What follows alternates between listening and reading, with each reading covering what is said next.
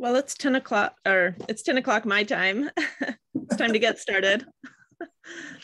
Welcome to Oxford Interfaith's Forum's inaugural session of Psalms and Interfaith Contexts, where we will explore the prayers, poems, and songs of the Psalter from multi-faith and multidisciplinary perspectives.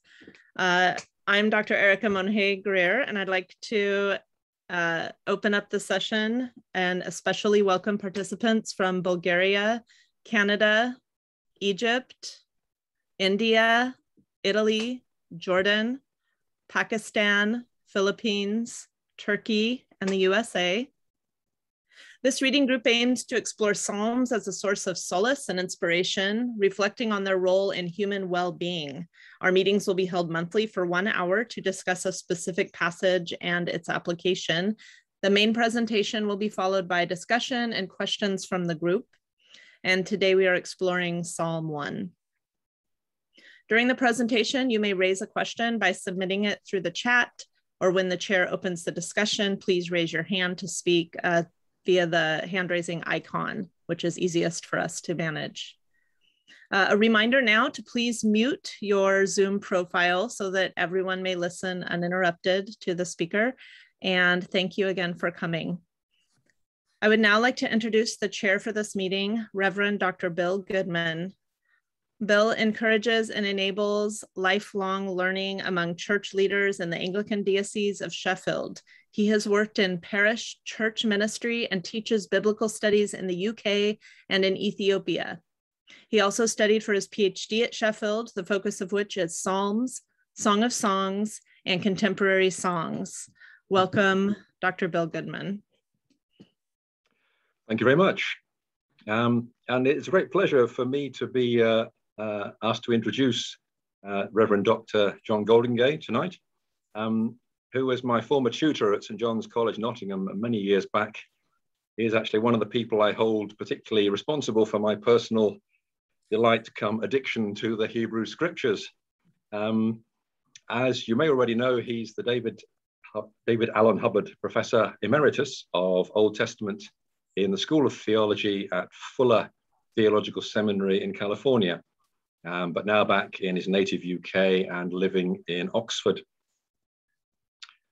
Were I to list all his publications, I think it might take about half of our allotted hour tonight, but suffice to say, they range from the very detailed scholarly works, such as his 3-volume Old Testament theology and commentaries on Daniel, Isaiah, recently Genesis, and of course, a large 3 volumes on the Psalms, to the Old Testament for Everyone series, which is a series including his own translation of the Hebrew Scriptures, while also distilling scholarly knowledge into a tight word limit and a highly accessible style, suitable for a wide range of interested readers. One thing I've long appreciated is his ability to make readers, such as myself, rethink our thinking, reframe our questions, readjust the lenses through which we habitually read biblical texts, perhaps exemplified by his response to the way some of his fellow Christians may feel the New Testament is all we need, so why bother with the Hebrew Scriptures? His response was to write a volume for them entitled, Do We Need the New Testament? Letting the Old Testament speak for itself, one of many that I've really valued and appreciated. So welcome, and over to you, John Goldingay. Well, thank you very much. It's a fantastic thing that we're able to do this, and I am privileged to be the person who starts the thing off. And so I am looking forward with some trepidation to what we'll do over the next hour. As I think Erica already said, we're going to look at Psalm 1, which kind of seemed the obvious place to start, really. Though one of the things that I shall be saying is that in another sense, it isn't an obvious place to start. It's a kind of ambiguous thing, really, in relation to the Psalter as a whole. But I'm going to talk about that in a minute. But first of all, we're going to have it read. So what I'd like us to do is, if Benjamin and Karenza can read it in Hebrew, and then Karenza will read it in English, and then I'll talk about it. So if Thea, you can display the text, and we'll have Benjamin and then Karenza read it.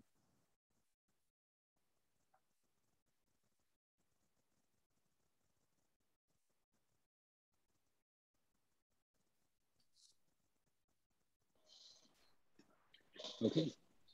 Great, thank you. Ashrei ha'ish asher lo halach be'atzat rasha'im, uv'derech chata'im lo amad, uv'moshav leitzim lo yashav. Ki im b'torat Adonai chefzo, uv'torato yageh yomam balayla. V'haya ke'etz shatul al palgei mayim, piryo yiten be'ito, ve'alehu lo yibol, v'chol asher ya'aseh yatzliach. Lo chen harasha'im, ki im kamotz asher tidfenu ruach. Al ken lo yakumu rasha'im b'mishpat, v'chata'im be'adat tzadikim. I think I need to scroll down for one more verse.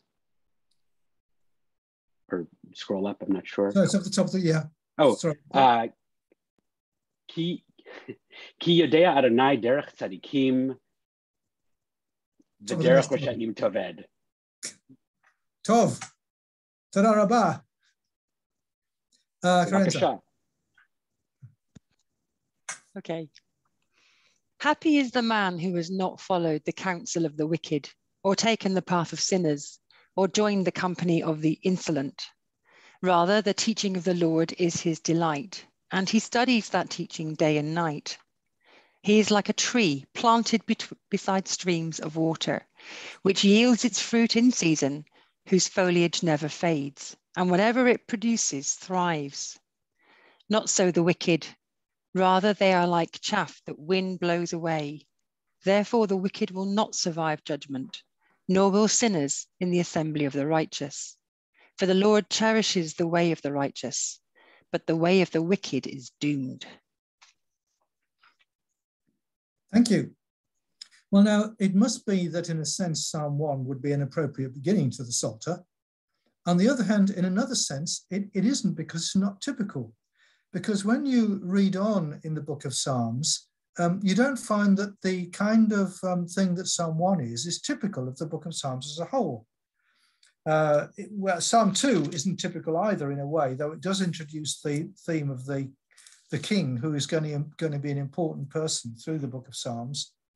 But then Psalm 3 starts, "O Lord, how many are my foes?" And Psalm 4 starts, "Answer me when I call, O God of my right." And Psalm 5 starts, "Give ear to my words, O Lord, give heed to my sighing." Psalm 6, "O Lord, do not rebuke me in your anger." Psalm 7, "O Lord my God, in you I take refuge. Save me from all my pursuers." So these are ways of talking to God which are a bit surprising after you've read Psalm 1. Psalm 8 is quite different. "O Lord, our sovereign, how majestic is your name in all the world." And Psalm 9 is different again. "I will give thanks to the Lord with my whole heart. I will tell of all your wonderful deeds." What you get in Psalms 3 to 9, then, is much more typical of the kind of thing that the book of Psalms is. Not in the proportion of the cries of protest to praise and thanksgiving that those few happen to represent, but those three ways of speaking to God are the kind of thing that the book of Psalms is characteristically doing. It's praising God in the way that Psalm 8 is. Lord, our sovereign, how majestic is your name in all the world. It's protesting to God about how grim things are in the way that Psalms 3 to 7 are. And then it's giving thanks to God in the way that Psalm 9 is. "I will give thanks to the Lord with my whole heart."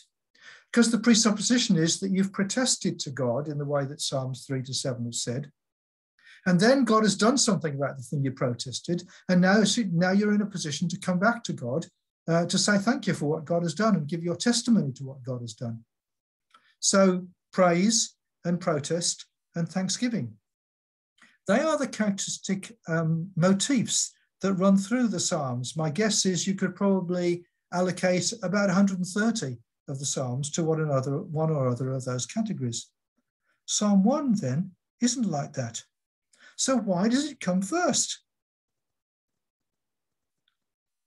Psalm 1 is an introduction to the book of Psalms, nevertheless, in several ways. First, there is the fact that it tells you that you need to be living by Torah. It relates Torah living to the nature of the Psalms. And it does that maybe in two different ways. one of the interesting features of the Book of Psalms as a whole is that as you read through it, from time to time, it tells you that you've come to the end of one collection and the beginning of another collection. And there are 5 of these collections. At the end of a number of different Psalms, you get a blessing and an amen that tells you that you've come to the end of a collection. And in English translations, it tells you that you're moving from book 1 to book 2, from book 2 to book 3, and so on. It doesn't do that in the Hebrew text, but the Hebrew text does make the point clear that it's a transition by virtue of these alleluias and amens. And it turns out that the book of Psalms is 5 books of Psalms. Oh, well, why would you have 5 books of Psalms? Because there are 5 books in the Torah, silly. So that when Psalm 1 talks about reading Torah, then one of the things it reminds you of, maybe one of the things it has in mind, one of the things that the people who put the book of Psalms together maybe had got in mind, is that when you read the book of Psalms, you're reading something that's rather like the Torah, and that in the way that it comprises these 5 books. So that as the Torah is a guide to what God has done for his people, and a guide to the kind of life that God expects of his people, the book of Psalms is then a parallel guide to the way in which we talk to God in praise and in protest and in prayer. It's a guidebook to the life of praise and prayer for the Israelite congregation that's then taken over by the Christian church. So Psalm 1 is a good introduction to the book of Psalms because it's inviting you to see what follows as Torah. But probably in the actual wording of the book of Psalms, in the actual wording of Psalm 1, when it talks about Torah, it's not thinking about the book of Psalms. I think my suspicion is that the compilers of the book of Psalms were reading it that way, but the author of Psalm 1 himself didn't see it that way. When he says, you've got to be Torah people, he's not got in mind you're taking seriously the book of Psalms as itself Torah. He's thinking about you taking seriously the Torah. So the person who reads the book of Psalms needs to be someone for whom the teaching, the Torah of the Lord, is his delight. And he studies that teaching day and night. In other words, you can't actually make the most of the book of Psalms. You can't work by its praise and its protest and its prayer unless you are also a person who lives by the Torah in the Genesis, Exodus, Leviticus, Numbers, Deuteronomy sense. And that's the point that Psalm 1 makes in the way that it talks about the life of a person in which it makes a contrast between the person who is faithful, the person who walks by the Torah, and the person who is faithless, who doesn't walk by the Torah.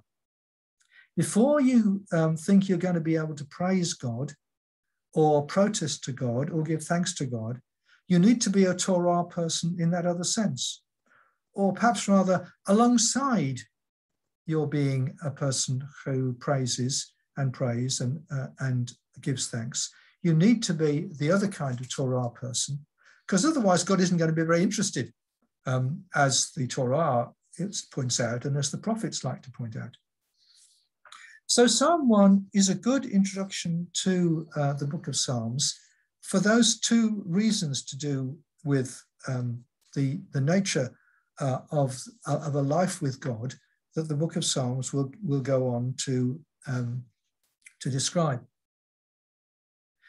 It invites us then to delight in what follows, though sometimes we'll find that it says things that are rather kind of shocking. So then it's inviting us to treat it as Torah. And it makes promises to us about if we are Torah people, then there will be something for us in relation to God that comes. So happy is the man who has not followed the counsel of the wicked, or taken the path of sinners, or joined the company of the insolent. Rather, the teaching of the Lord is his delight, and he studies that teaching day and night. And then there's the promise. He is like a tree planted by streams of water, which yields its fruit in its season, whose foliage never fades, and whatever it produces thrives. Except that, as those psalms that follow indicate, it doesn't always work like that. So Psalm 1, amongst other things, makes outrageous promises to you. Not so the wicked, rather they are like the chaff that the wind blows away. Therefore the wicked will not survive judgment, nor will sinners in the assembly of the righteous. For the Lord cherishes the way of the righteous, but the way of the wicked is doomed. So when you go on to read the rest of the book of Psalms, you read it recognizing that there's a tension between the realities of the way in which life works out and the kind of promises that Psalm 1 gives you at the very beginning. Psalm 1 in that respect makes you think a bit about Proverbs, which gives outrageous accounts of how God's faithfulness works out, which often make us want to say, no, it doesn't. And that's why it's important that Ecclesiastes and Job complement Proverbs in those kind of books. And so the beginning of the book of Psalms and then the content of the book of Psalms complement each other and stand in tension with each other.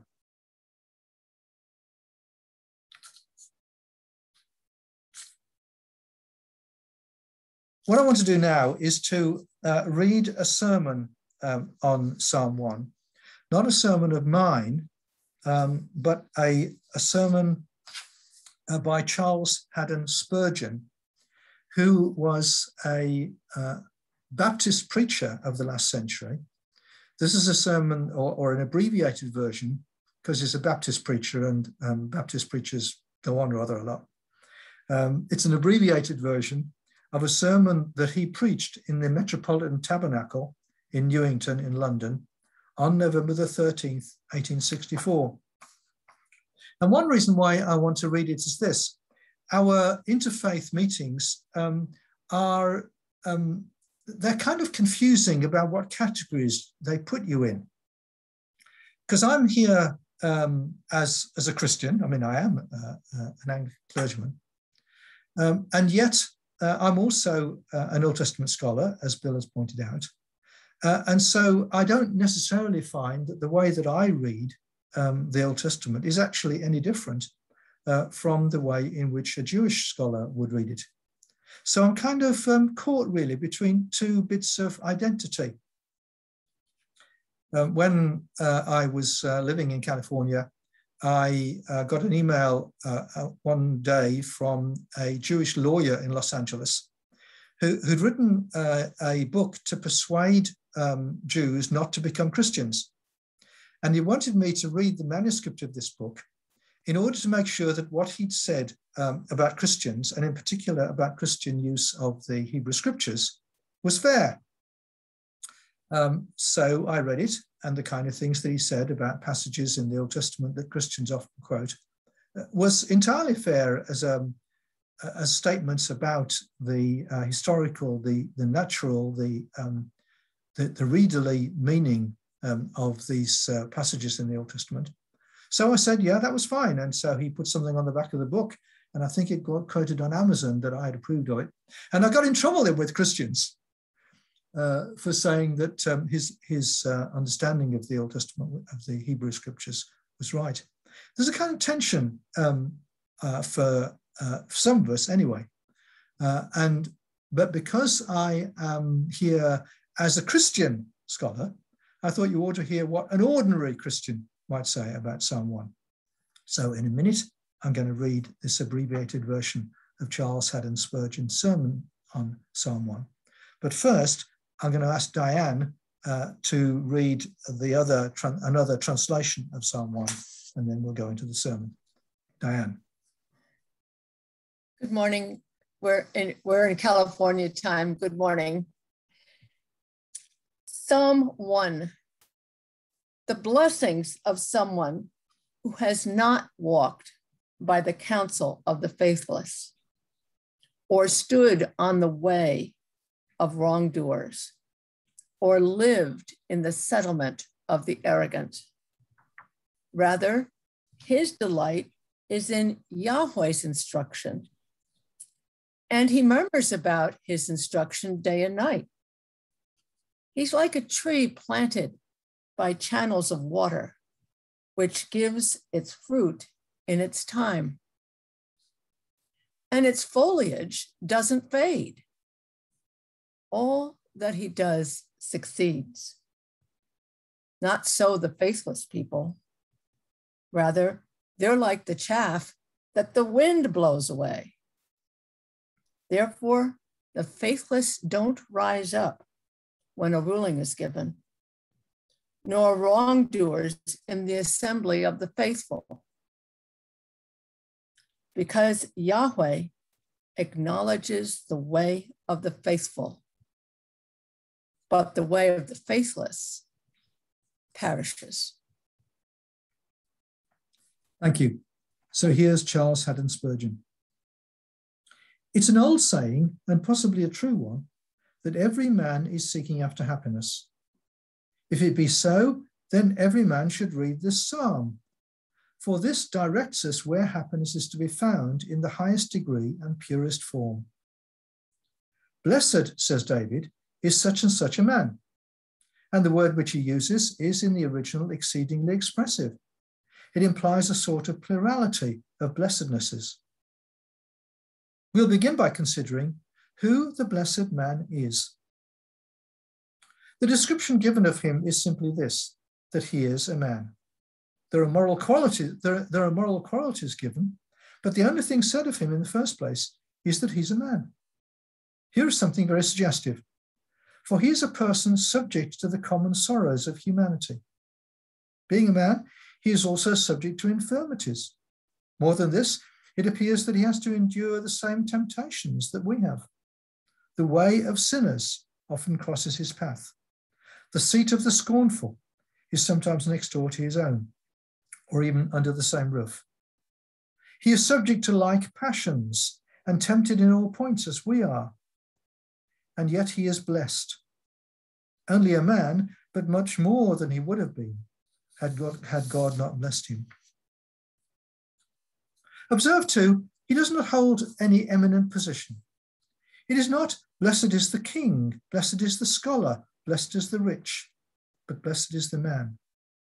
This blessedness is as attainable by the poor, the forgotten, and the obscure, as by those whose names figure in history and are trumpeted by fame. He is a man, and nothing but a man, though grace makes him much more. The psalm reveals to us too that in order to secure his blessedness, he is a man needing help. He is likened to a tree. He must drink of the rivers of water, and so this man must live upon divine grace. His way is said to be known to the Lord, implying that God's approval of his way brings him strength.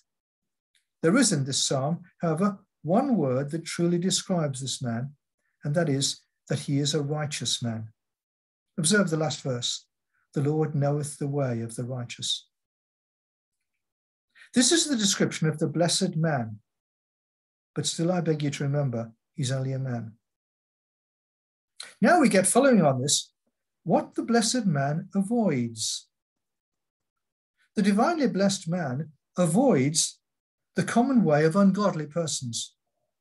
The tragic folly and sin of these people is that they have neglected the chief thing to be remembered, namely that there is a God, that they are his creatures, and that being his creatures, they ought to live to him. But they give God no part of their lives, and he is in none of their thoughts. The blessed man, however, avoids this. He sees that God, who fills all things, ought to fill his thoughts, and that the great end of his being should be to glorify God and to enjoy him forever. And that's a quotation from the Westminster Confession of Faith. It is chiefly here that the godly man differs from others. He does not consider first how the world regards a thing, but how God looks at it. In the next place, he avoids the way of sinners. Let a thing be labelled sin in God's book, and though men may laugh at it, call it a mere joke, a piece of flim, a peccadillo, the godly man accepts God's labelling of it and leaves the way of sinners. Let it be never so smoothly turfed and grassed over so attractively. The true Christian shuns the seat of the scornful. It makes his blood boil when he hears God's name profaned. His heart is full of horror because of the wicked who obey not God's law. Though he is told to prove all things, that's a quote from St. Paul, he knows that a very slight test is enough for some things, and he puts them quickly aside to hold fast only that which is good. Once more, he avoids the very persons of sinners, except so far as he has to deal with them in civil matters and the common courtesies and duties of life. And now for the third truth of God here insisted on, wherein the blessed man delights. His delight is in the law of the Lord. Man must have some delight, some supreme pleasure. His heart was never meant to be a vacuum. It is, if not filled with the best things, it will be filled with the unworthy and disappointing. If we take our religion as men do medicine, it is of little good to us. Some folks go to the house of God as you might suppose criminals would go to the whipping post. The true Christian has his holy delights, and chief among them is his reveling in the law of the Lord, the word of God. Why do Christians delight in it? Because it is God's law. Anything belonging to God should delight the believer. Because it comes with divine authority to us, and so brings confidence and joy to our hearts. Because of its antiquity, and we delight in it because of the justice of it. We prize the book too because of its lofty wisdom. Here in this book of God, we learn of his love to us. Because it is true. Again, we delight in it because it's pleasant, because it's profitable. This book enriches us with the best of wealth and stored up treasure for all eternity. Now, gathering up all these reasons, I want earnestly to ask each of us here, do you delight in this book? But I must hasten on to ask, what occupies the blessed man's time? In his law doth he meditate day and night. May I ask whether there are some here who do not meditate on God's word at all? If so, then this solemn thought will seize us. If you have not the blessedness of God's word, you must inherit its curse. This brings us now to the very center of the Psalm's teaching. Wherein is this man so divinely blessed? He is blessed, first of all, for life. He shall be like a tree, not a dry, dead, sapless pole. His life is such that unregenerate men are strangers to it. He has been begotten again unto a living hope. That's again a quote from the New Testament. The sap of God's grace is in him. He has stability. The tree planted, well rooted in the ground. He has too the gladness of growth. The tree remains not the sapling, but grows upward, downward, abroad, spreading its branches. So the godly man is always learning more of his heavenly Father and endeavoring to be more conformed to the image of his Lord. He has the blessing, too, of favored position, planted by God himself, not self-sown or the foundling of the wind. If he is a servant, he believes God has put him where he should be. Poor or rich, he learns to be content, for he is a tree divinely planted. He is well sustained. Whatever is really good for him, God has pledged himself to give. Not a tree in the desert, but placed where the rivulets come rippling to his roots. He hears his master say, trust in the Lord and do good, so shalt thou dwell in the land, and verily thou shalt be led. He has yet again beauty in God's sight, beauty of an unfading kind. His leaf also shall not wither. When personal beauty decays by reason of old age, and beauty of wit and learning be assailed by approaching death, still he shall be fair in the likeness of his master, as a young olive tree, and grow as a cedar in the court of his God. And to crown it all, he has constant prosperity. Whatsoever he doeth shall prosper. He may not grow rich, but he still prospers. This metaphor of the flourishing tree is a very beautiful one. See it there, always green, loaded with fruit, standing where it can never know drought. If God has taught us to delight in his law, that is our true picture and portrait. Is it now? Is it ours? But to close, here we are made to ask, who is this blessed man's guardian? There must be somebody who takes care of him, or he couldn't be blessed. Ah, the Lord knoweth the way of the righteous. Are you sore depressed? Do waves of grief roll over your soul? Well, pour out your heart to God, for he knows and knows how to help. If the Lord did not look after us in our best days, we should perish by the sunstroke of too much prosperity. And if he did not watch over us in our worst days, we should be frost killed by the cruel Arctic winds of adversity. But says one, how may I begin this way? The fear of the Lord is the beginning of wisdom. And this is the fear of the Lord, to trust your soul in the hands of God, of God's appointed Saviour, and know you're safe. If your very soul sings that, you're on the road to true blessedness, and all that is in this psalm shall be yours in life, in death, and throughout eternity. May God bless you thus. Amen.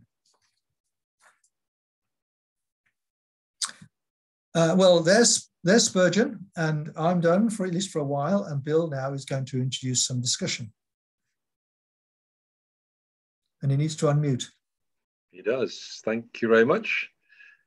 Thank you for that. Okay, the floor is open really for comments, questions. If you're like me, a slow thinker, you may need time to sort of distill your question. Other people may be quicker thinkers. As mentioned earlier, there's the chat and there's the hand function under reactions on your bottom of your screen. Reactions offers you a waving hand one. So do fire away. I see Sandy.